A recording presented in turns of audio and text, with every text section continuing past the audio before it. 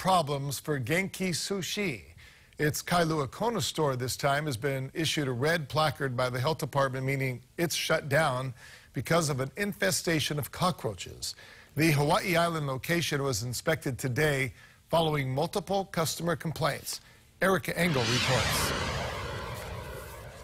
Just as the busy lunch hour was getting underway, a health inspector and a pest control representative visited the Kailua Kona Genki Sushi at about 11:30 a.m. Customers had complained to the health department about seeing roaches inside the restaurant. One customer reported seeing a roach on the conveyor belt that transports food around the tables. Eric Honda, District Environmental Health Program Chief on Hawaii Island, says the inspectors saw them too and described it as an infestation. More than 50 dead roaches were found inside the conveyor belt housing an electrical control box. Some of the food contact surfaces included gloves, paper towels used for hand washing. I think it was single-use disposable takeout containers.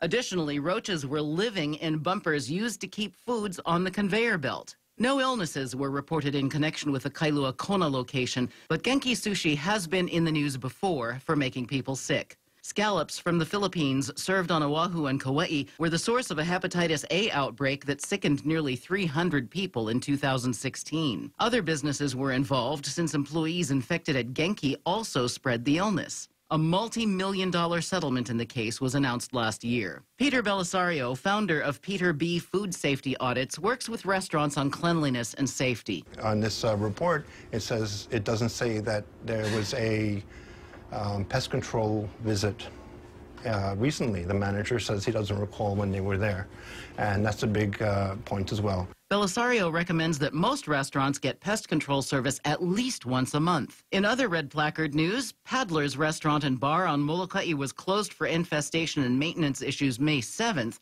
The restaurant has announced on its Facebook page that it will reopen Thursday. Erica Engel, KHON 2 News.